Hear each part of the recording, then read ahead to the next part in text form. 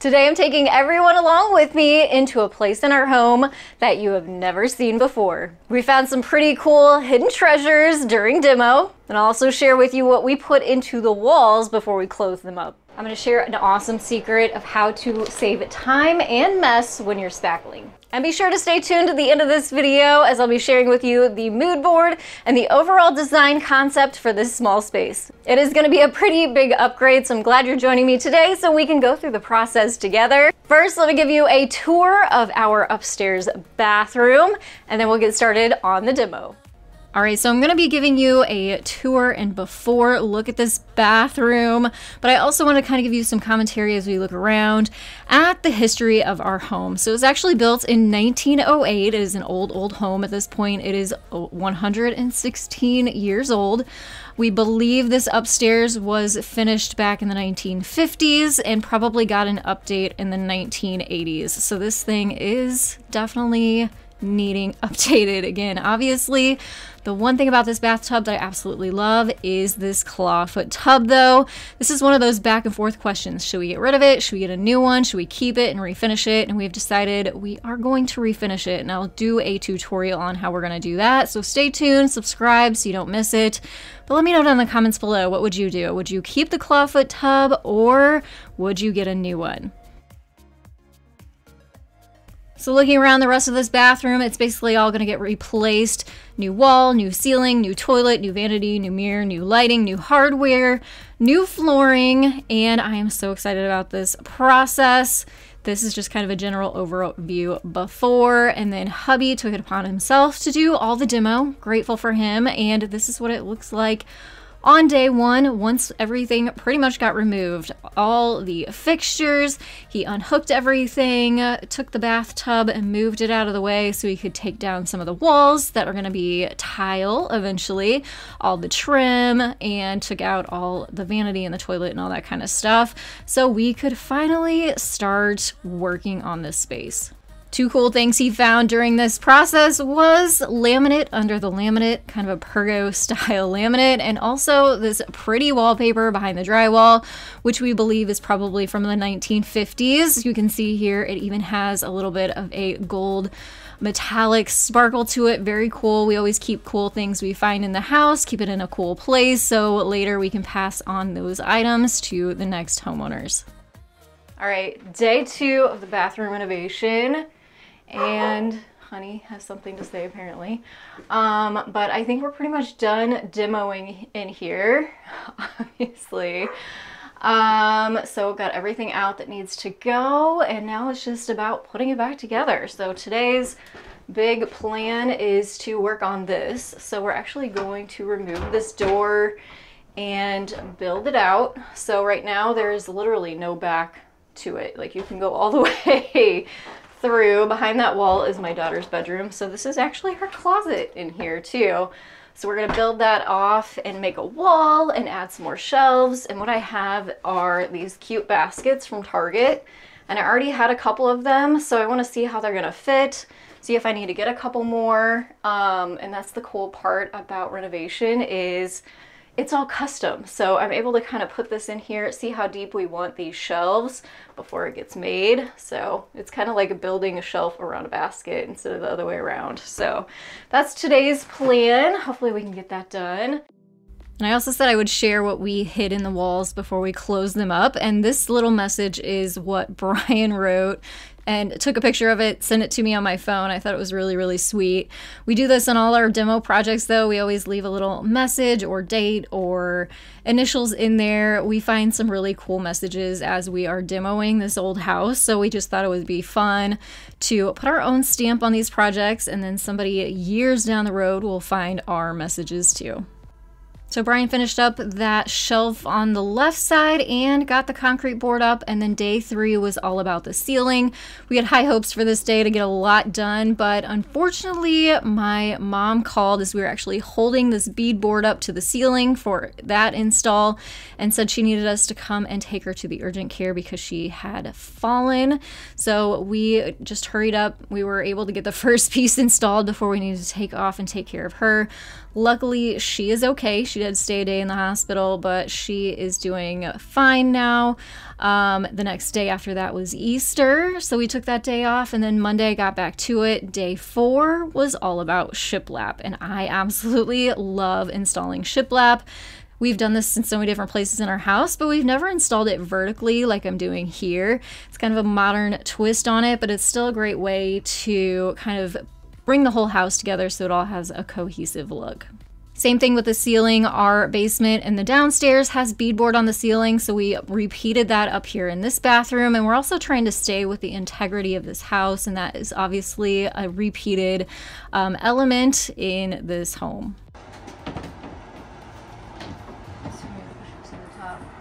Yes. Let's see if I can do that.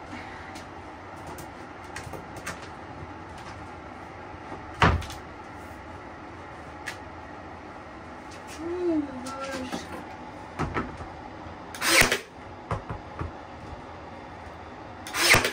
That's what we make trim for.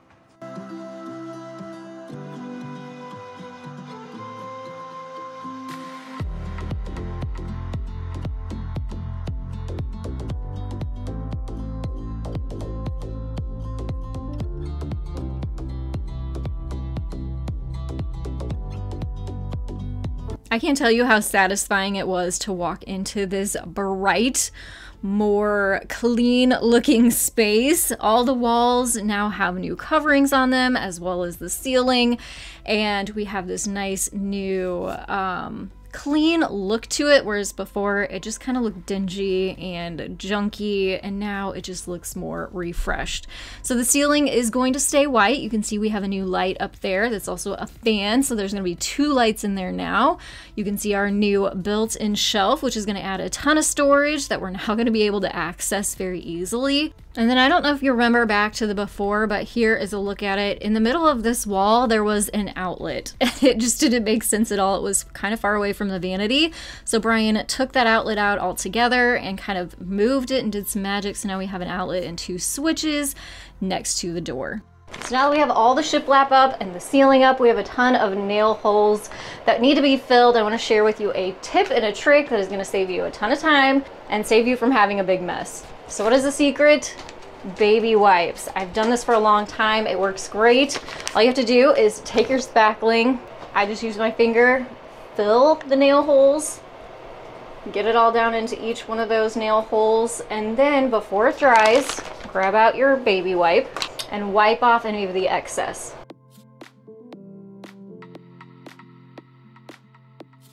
Now we just saved ourselves having to go back and sand it, which saves on the mess. And as soon as that pink coloring has turned to white, we can go ahead and paint.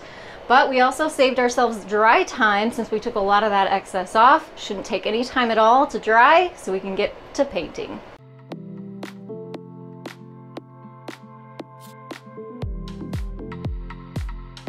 We are going to be painting the shiplap, but I am keeping the ceiling white. We wanted to keep this nice, bright, and airy, as it is a pretty small space in here, and with those vaulted ceilings, it kind of gets a little bit more closed in feeling, but the white will help with that. What? I'm going to have to do all the nail holes around that edge. Yeah, so I thought I was going to go away with having to do the nail holes around the edge and having to spackle those because I thought the trim was going to cover them up, but definitely it was not going to happen. So I had to go back in and fill some more nail holes with some spackling before I could come in with my roller and paint the ceiling. So I had to do the ceiling first to kind of save myself some time having to tape stuff off, because now we're going to come in and we're going to work on the trim. I'm going to take you guys with me to the hardware store and show you the product that I use for trim and spackling. And you just hit the hardware store. We did have to get some 1-bys to create a door trim for the entrance to the bathroom. So that's what this is for. But I wanted to show you, this is like a PVC lattice that is super easy to cut and install and paint. And these come in 8-foot strips, and they're about 1.5 inches wide. And this is what I've used for all the shiplap that I've done in our house, and I continue to do it because it works out really, really well. So we needed 10 sticks of this, and we'll eventually have to come back in and get more for the baseboard trim, but we're going to start with just the top trim today first. All right, so not too bad of a trip this time, just a small cart full. We also grabbed some caulk as we needed some for all this trim, made sure it had some silicone in it, and it was rated for bathroom use. So here's today's trip, but you let me know down in the comments below, how many trips to the hardware store do you think we have made for this project so far? I'll give you a hint, it's more than 3. All right, so I just want to share these awesome pair of scissors that make trim so much easier. They're called miter shears, and they are heavy duty, so they're going to cut through our trim material. And you can cut straight, but these are awesome too because you can set different angles on them, and you can do angle cuts. So I've measured this wall 52.25 inches. I'm just going to take my miter shears, measure, and cut.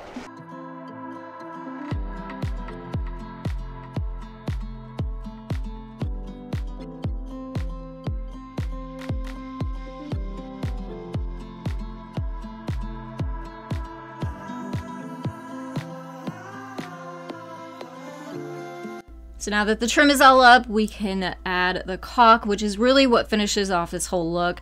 There's some odd kind of gaps and things that can happen, so this just makes everything look seamless, pulls the look all together, dries pretty quickly, and then we can get to painting.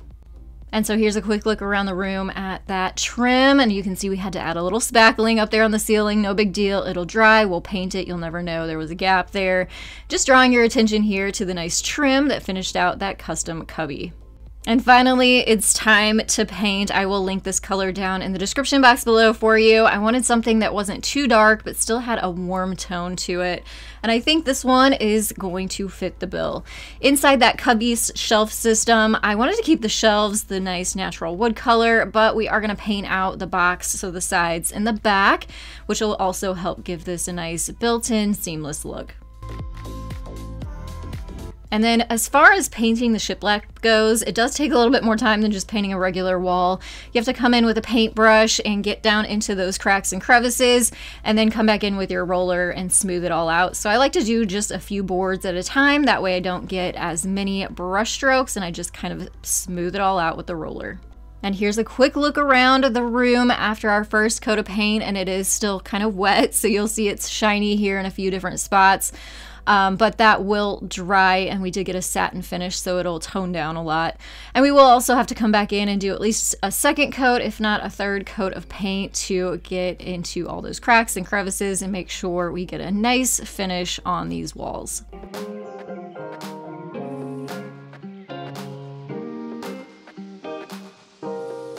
I also mentioned that I would share with you the overall design idea for this space, so let me walk you through each one of those elements. All right, so I thought it'd be fun to do sort of an in real time design board right in front of you so you can see some of the elements that are gonna be coming together to create this bathroom design. So let's start with the tile first. It is just a porcelain tile with a marble look. It's a hexagon shape, and it's kind of large. Even though we have a smaller bathroom, I think this is gonna help make it look a little bit bigger in there.